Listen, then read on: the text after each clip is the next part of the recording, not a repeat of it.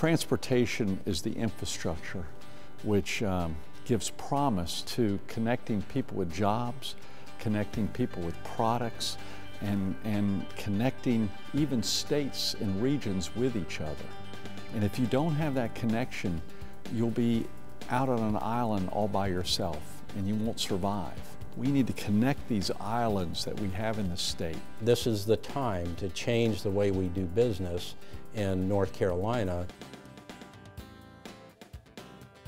The strategic mobility formula will create more jobs and allow us to complete more projects to better connect North Carolinians to greater opportunities all across the state.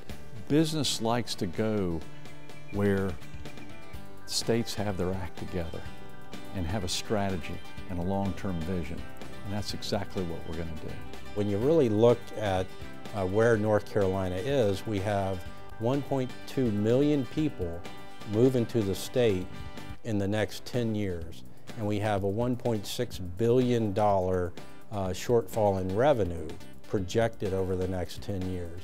And that gap, if you have an upward trending arrow in infrastructure demand, the people moving here, and a downward trending arrow in revenue for infrastructure, we call that the infrastructure gap. And so we've got to address that. We all know we have limited dollars. We have to use our money in the most effective way to create the infrastructure, the transportation infrastructure, the mobility infrastructure, which will connect our regions, connect our state, and connect jobs. That's what it's all about. And so instead of continuing to develop workarounds, what we're trying to do is fix the system. We want to be able to employ the money strategically and regionally and division-wide so that we can do big projects that have high economic impact that keep people moving forward.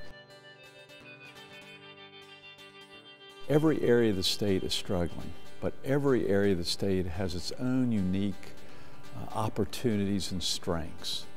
And we can build upon that with each other by connecting through roads, by rail, by ports, in a strategic way in which future industry and current industry sees our plan and invest in that plan. We have better opportunity to say, you know, this area has been impoverished for a long time. The county's declining in population. If we create a project that comes through here and connects these two economic centers or these education centers or medical centers or all of the above, then we have the flexibility to do that. So we do more sooner with the same amount of money that we were getting. And that's the key to the strategic mobility formula.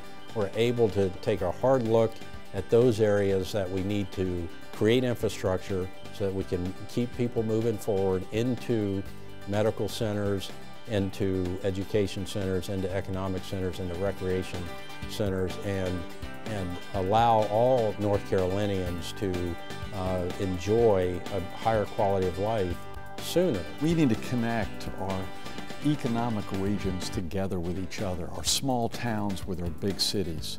And if we connect them, then everyone wins in our state.